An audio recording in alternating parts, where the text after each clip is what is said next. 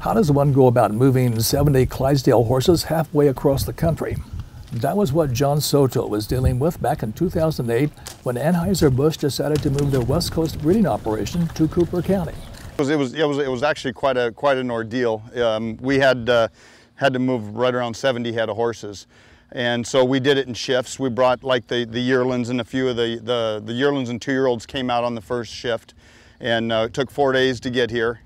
The new facility sits on 340 scenic acres and includes a state-of-the-art barn complete with foaling stalls and a veterinary lab.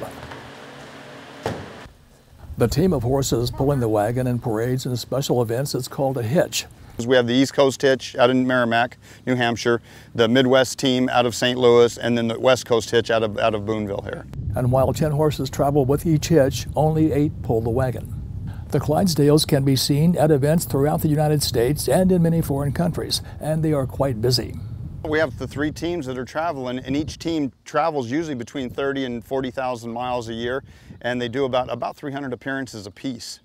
But not just any Clydesdale can be a Budweiser Clydesdale. I mean, first it has to be male. What we're looking for is the 4 white legs, the white face, and be a bay in color with a dark mane and tail. Right when it comes out of its mom, if you see a big, huge white spot or a black leg, then you're saying, you know, well, this probably isn't going to make a Budweiser Clydesdale. And not just any wagon can be a Budweiser wagon. The wagon we have here is one of our hitch wagons, and it's a 1902 Studebaker. We have about 10 Studebaker wagons that Anheuser-Busch owns. This wagon will weigh about 3.5 ton. It's all original, other than we did add disc brakes to it, and we do have ball bearings in the wheels just to roll easier and to be able to stop better. The harness is all handmade from English leather and cost about $10,000 per horse. When the hitches travel, is quite an impressive convoy. When you see one of our hitches going down the road, you'll see them. There'll be 3 semis and a small passenger van. The first truck you see is always what we call the 4-horse.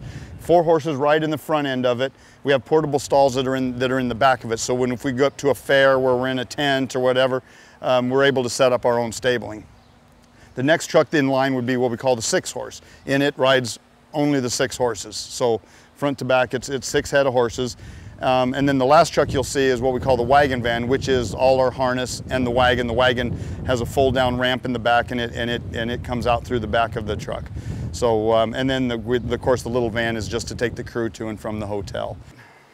John grew up in the Southwest and trained thoroughbreds before coming to work for Budweiser. Now he prefers working with Clydesdales. Oh, you know, thoroughbreds anymore would probably kill me. The nice things with Clydesdales is they really call them the gentle giants, and they're really nice to handle. And sometimes you get really relaxed around them, where you go back to say a hot-blooded horse, and they move pretty quick. But what about the future of the Clydesdale hitch now that Anheuser-Busch is owned by InBev, a Belgian company? You know, people still love us. We go, you know, coast to coast, and everybody recognizes you. Everyone knows the Budweiser Clydesdales. So yeah, no, I think it's as bright as it's ever been. For information about tours, go to www.warmspringsranch.com or call 1-888-972-5933.